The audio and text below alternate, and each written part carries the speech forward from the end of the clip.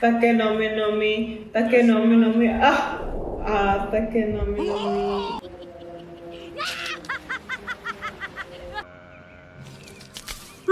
Is that also, that looks like a Buggy fruit?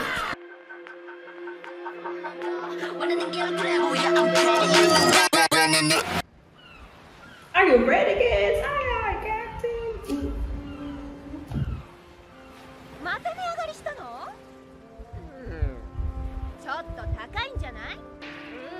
Aww, poor bird.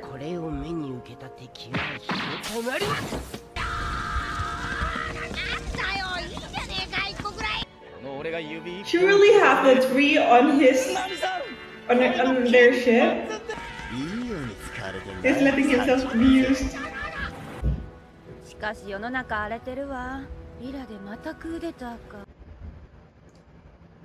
What's that?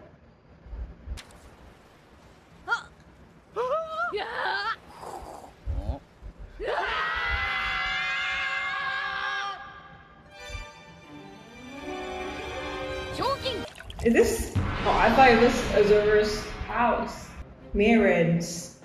Wait, the guy with green hair remind me of Joker. Also with the suit. 15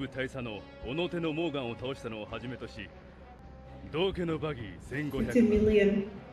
17 million. What? I thought Don't Quick is not as, it's not stronger than Buggy Sencho.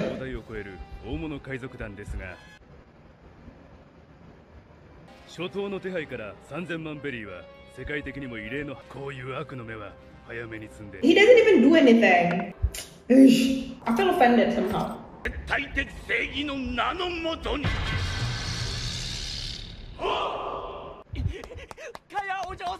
He's alive? Alive and wild. He doesn't even have stitches on his face. Uso?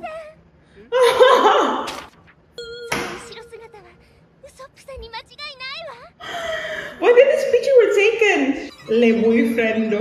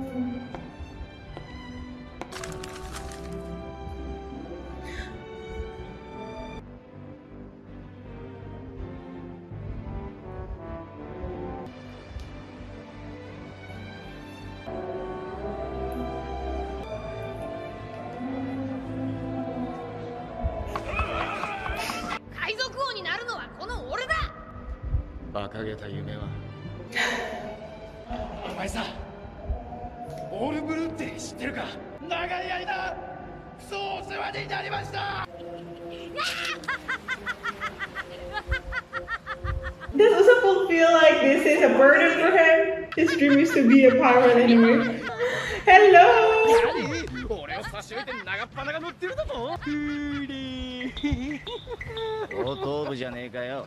But Kayak pinpoint, it was him. He seemed to be proud. He did think about, see, the seriousness of the situation.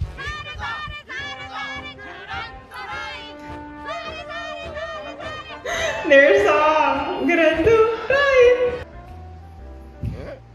つけたってことで本部隊員の地位を追われこんな辺境の海のガラクタ部隊の指揮官に Hello, Luffy there. Where's the guy?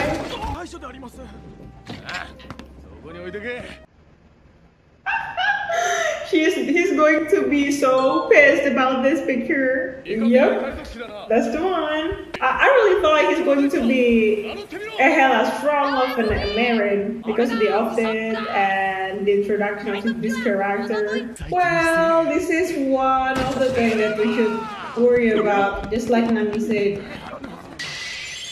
What? Doesn't look competent at all. What?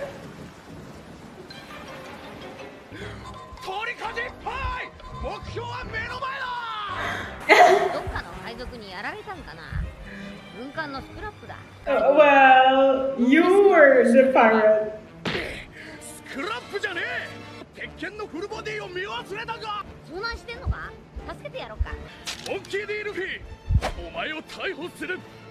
Oh, really?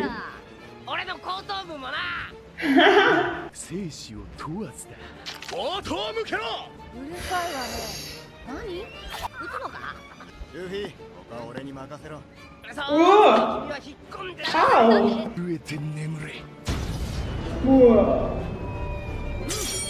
Whoa! I thought the gun was gonna blow when you touch it. It looks broken.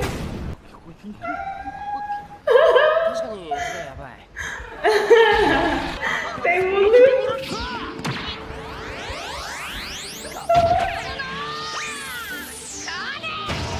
Oh, they're back to their ship. What are you gonna do now? What are you gonna do this ship?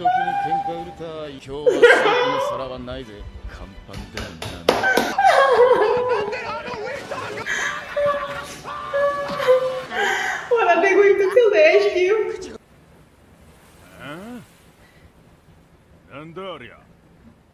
Takenomi nomi, Takenomi nomi, Takenomi nomi.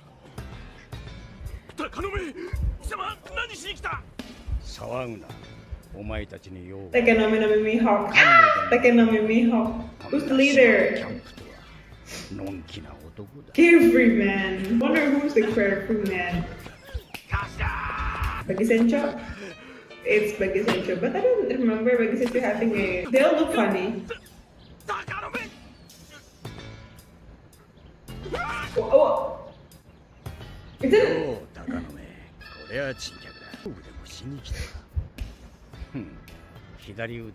How could he spot where?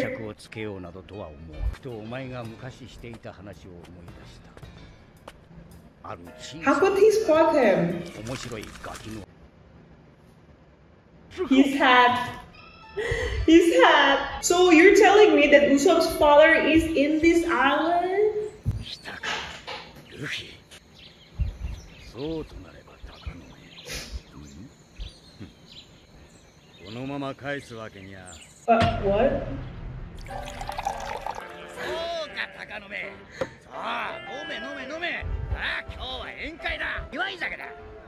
What is he doing here?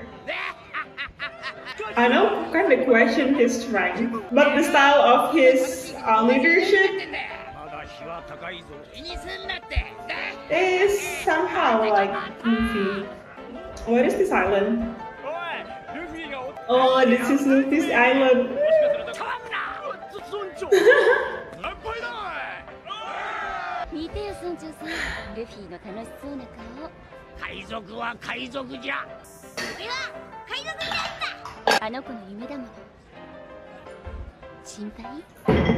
I think this old man is only worried about him. What's with his fate? 私たちはいよいよグランドラインに近づいているわ。グランドラインにはこのリバースマウンテンから突入するしかないみたいな。話じゃ船はそこからしか入れねえ。だからなんで？それ以上は知らねえよ。そのわけはね。よーし、わかった。じゃあ正面から行くことにしよっか。The captain is like this. だって面白そうじゃねえか。それに正面から入った方が絶対気持ちいい。あんたと話してると頭がどうかなりそう。それよりさ、まずどっか島に寄って肉を手に入れようぜ。この島には有名な町がある。ローグタウン。ローグタウン。説明始まりと終わりの町。ゴールド・ロジャーが生まれ、そして処刑された町。Executed? 海賊王が死んだ町。行く？うん、見てみて。ワンピースを手に入れた男が、この世のすべてを手に入れた男が生まれて、そして死んだ町を。Buggy Sencho! Really, I'm curious about this lady. She's suspicious. The way she smiled at the end. Come on guys, she looks suspicious, and after all, she knows who Buggy is, and she decided to pick him out of his trouble to meet him with Luffy. I mean, like, it has nothing to do with her. And she also looked like she doesn't have any crew. Was that only her ship? What's her deal actually? Okay, about the poster, 30 million bears. Wow. And the second thing I want to address is how I feel disappointed that Buggy's just bounty is lower than Dunkirk. Like, what the heck? This guy is strong. He has the devil fruit. Makes him powerful than Don't freaking Arlong. Like, it's a joke. He's strong. But Luffy is different. If we have to face Buggy with Dunkirk or Arlong, I think he's still gonna win. I don't know. I'm just biased because I like him. The way I'm like, why do I wear straight this pattern is because I just want to dress somehow similar to Buggy and wishing that we could meet him again in this episode. Well, we met him briefly, but that's okay. We met him anyways. And second is, wow, 30 million bears, and people are really taking action of the poster, the 30 million bears. Morgan's son is working in the Marine, swiping the floor along with who's the boy with pink hair on the first season episode of it? Okay, him. They are together in the Marine base while his father is on jail. Does that mean he chose his way into becoming a Marine himself? Or is it a punishment for him to serve for the Marines because his father would do something crazy? No. It can't be true. I mean, like, if the father is doing something wrong, then the father himself should be punished, not the son. Why is he there though? Really haven't have any clue yet. But I don't think we have seen his face, but he's from his hairstyles and his body from behind. It's him. And how people are cheering when they saw Luffy and Usopp. One thing I think we forgot about to see. We hadn't seen Usopp's village reaction. We have seen Kaya's reaction, but we hadn't seen the villagers there. He's a real pirate. And seeing how we already met the crew, Usopp's father is somewhere there. Will they meet anytime soon? What I like about this episode is everybody seemed to notice Luffy finally, and being wanted by Marines, either if you do good or do bad, means a good thing, I suppose. I still think, like the way Nami do, that being noticed by the Marines is not really a good thing, but the three of them think it's something to be proud of.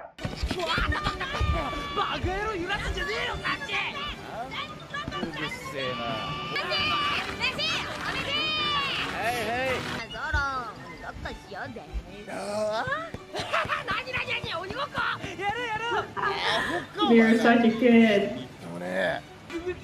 They are all babies.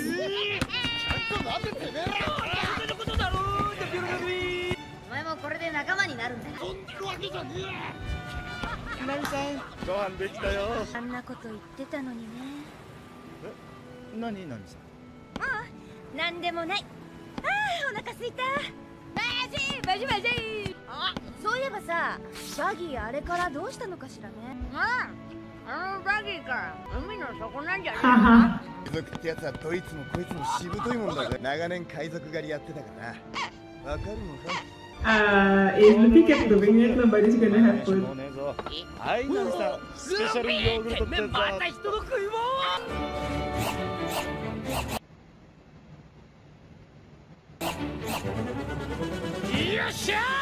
Buggy, yeah. Simple. 同期のバギー様が必ず一味を復活させてド派手に復讐してやる。 He was running to this island. この恨みあなたで置くべきかい。クソゴミ野郎待ってろよ。絶対にぶちのめしてあーっと言わせてやるんだい。行け出航だ。いきなり来るかよ。you imagine how much he can sail? The renowned Buggy Sencho. Ah!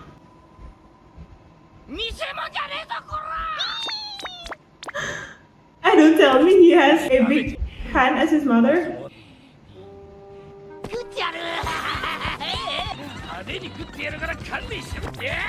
Yeah, mama hand.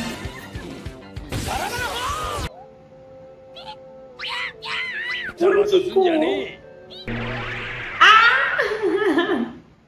Mama hand. Whoa!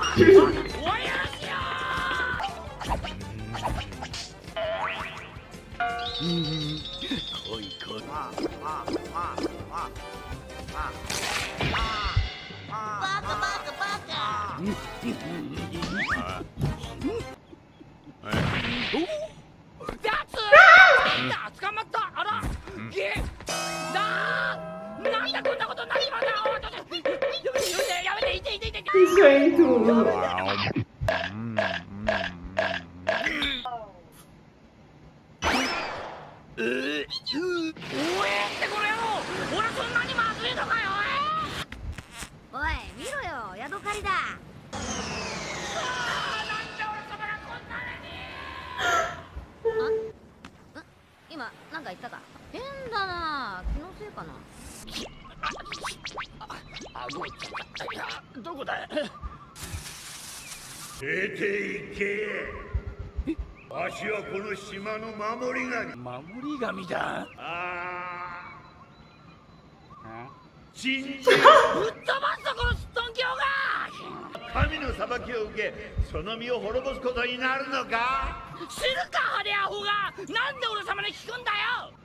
With animals.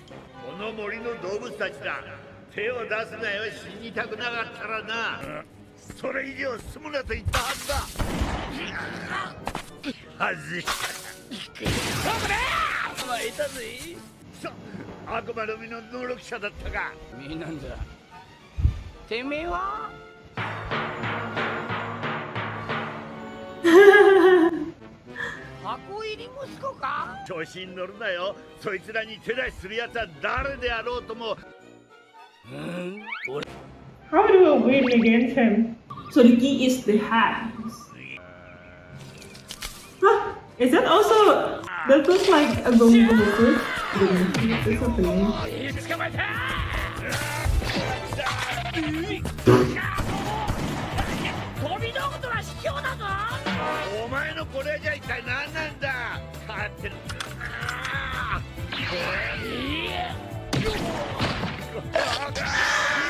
TV fighting we don't know we will need.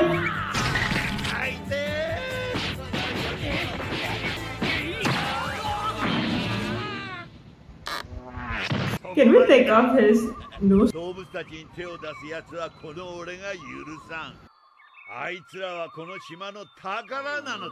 It looks like a devil fruit.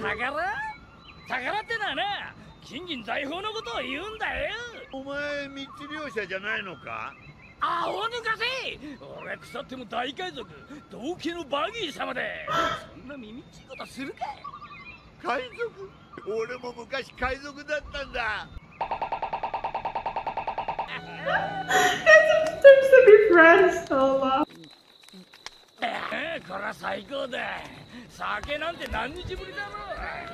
Look at the animated drum.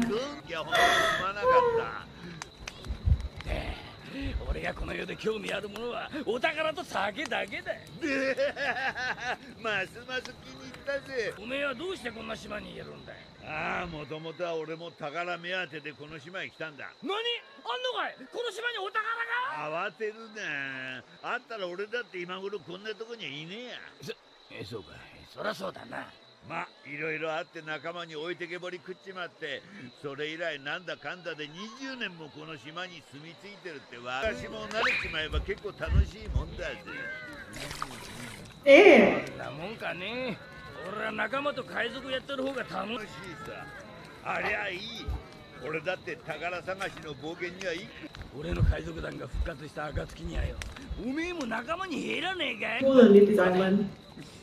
おめえ俺を誘ってくれるのか。 Really? 仲間たちがいる。20年も一緒に暮らし続けてるとな、珍獣といえども情が移る。こいつらを見捨てるわけにはいかねえんだ。世にもう一度一緒に海賊をやらねえかと言ってくれた若い海賊のことを思い出してたんだよ。Luffy! まあくよくよすんなよおっさん。20年で俺たちが麦わら、きっとお前ともいい友達になれるだろうさ。 He said Mugiwara. How could you not catch up? 探してるのはこれ？どうかやめろ。 Gom Hazuka.今思い出しても腹渡が煮えく思い出す。 They're actually sticking with the same guy. とにかく今夜は楽しくやろうぜ。そして俺たちの出会い You に。 gotta be thankful if. Eh? Is that Momo? Does Momo also came from this part of island? わかった。達者でやれよ。お前もな。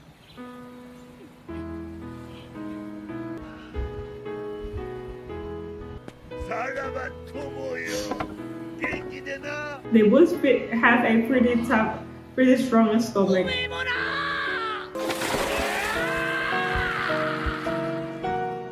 バギーのあたりの海域には変な生き物も多いぞ。忘れてた。逃げろバギー。あー危ない。 He can afford to have his raft broken. He can swim. There's the woman who's absolutely not as the summer.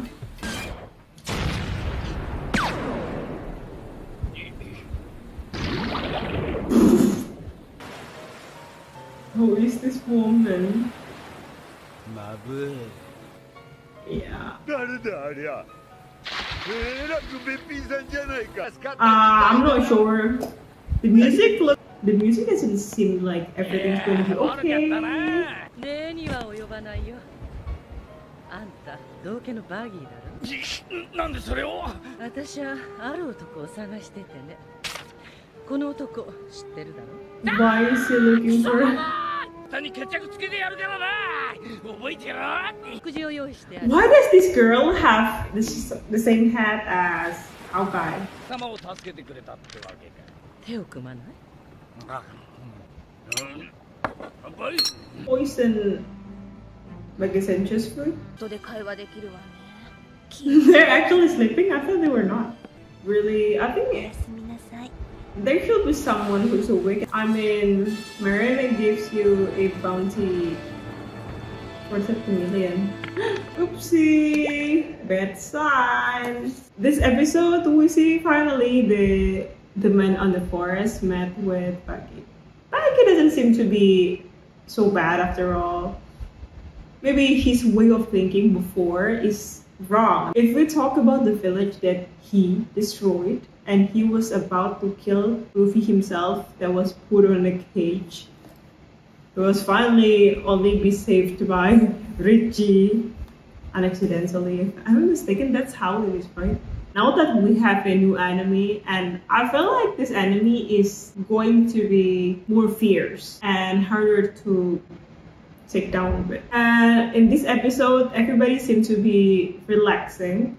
They probably only think about their way to the next village. And it turns out like there's going to be a problem waiting at them. The lady teaming up with Buggy Sencho. How bad can it be? And after Buggy Sencho meet up with his bro and have his body back, which is maybe his body size is somehow the same as Stone Creek and Arlong, which is huge. It can be really intimidating if we have his body back though. but he looks like chibi. But in his chibi size, he doesn't look intimidating at all. But this woman knows who he is. What does she want? And it seems like Sencho agrees with her plan. I don't know what it is. We still don't know. That's it for this episode. We're going to see what this woman wants. Okay guys, I think that's it for this episode. I'm going to see you in the next one. Bye.